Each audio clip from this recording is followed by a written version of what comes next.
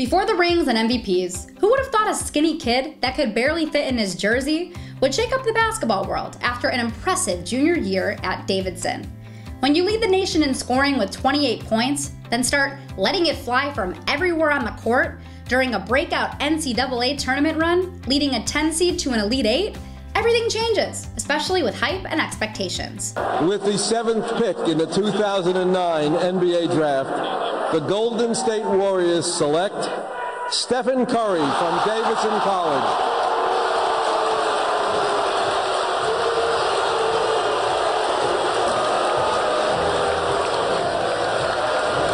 Nothing against Golden State, but these Knick fans wanted Steph Curry, the 6'3" junior guard out of Davidson, who quite simply is the best shooter in the draft.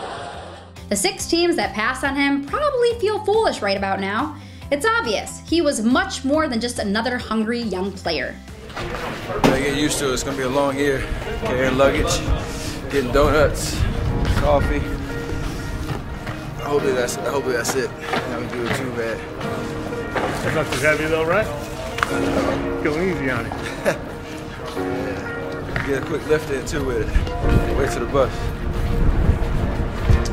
Well, right after the draft, went out to Oakland to do the whole press conference thing, meet the coaches, some of the players that are out there working out. It was a quick trip, and you go home, and I started to prepare for Vegas right away. So it was a quick turnaround. Had about a week and a half to prepare and get a whole new team, a whole new unit, trying to get some chemistry going early. An incredible shooting talent, hoping to earn respect on his team and learn how to develop in the league. The coaches are very good at really taking it slow, realizing that you're going to make mistakes, but keep, just allowing us to have confidence on the floor, make plays, and just try to use this whole experience to, learn things quickly and be ahead of the game once the season starts. Steph Curry the other way for Golden State. The little hesitation move, creating space. Oh, with a shoulder shot on McNeil. Here's just a natural score. Flashes of brilliance with his pace, touch, and fearless leadership qualities, he was already showing the maturity of a veteran with the exciting "you ain't seen nothing yet" feeling every time he displays his elite handles or pulls up from deep. This is probably the best opportunity to show that, you got to do whatever it takes to win. You're not comfortable with your teammates, trying to work through that, but also learning how to win games is something that you got to be able to do. So that's something that the coaches want to see you do, especially as a point guard, being able to manage a game and get everybody involved and also do what you do best. So that's something I'm trying to prove. Talk to you.